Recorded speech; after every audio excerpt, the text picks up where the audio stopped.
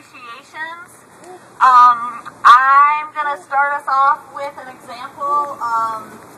Two appreciations I can think of just looking out at all of your beautiful faces. The friendship that I made with Tiffany and Maria through this fight. They're amazing.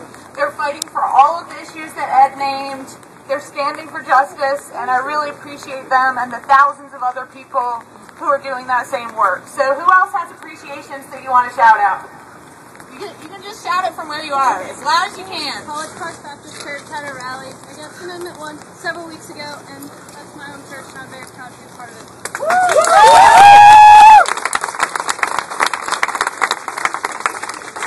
All North Carolina families, and specifically pouring cakes. It's brave and stoical and kind. And I thank God for the inspiration she gave me.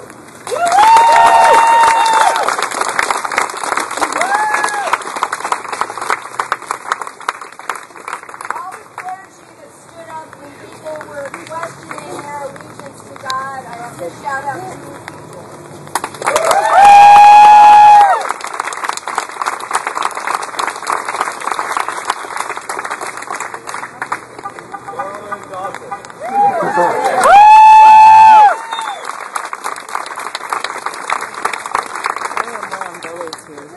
I'd like to shout out We Are North Carolina, Robert Eldridge, and Lindsay, whose last name I don't know, I'm sorry, but they worked tirelessly and did things that we could not do as a campaign, and I just want to thank and appreciate you guys for that. I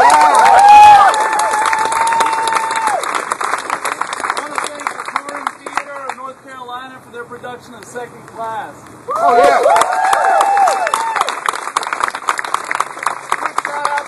For thinking of getting this together. I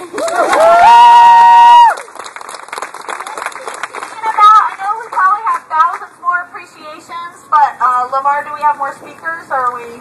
Not until after the march. Okay, so we're going to head on the march. You want to come give directions, and keep thinking of your appreciations.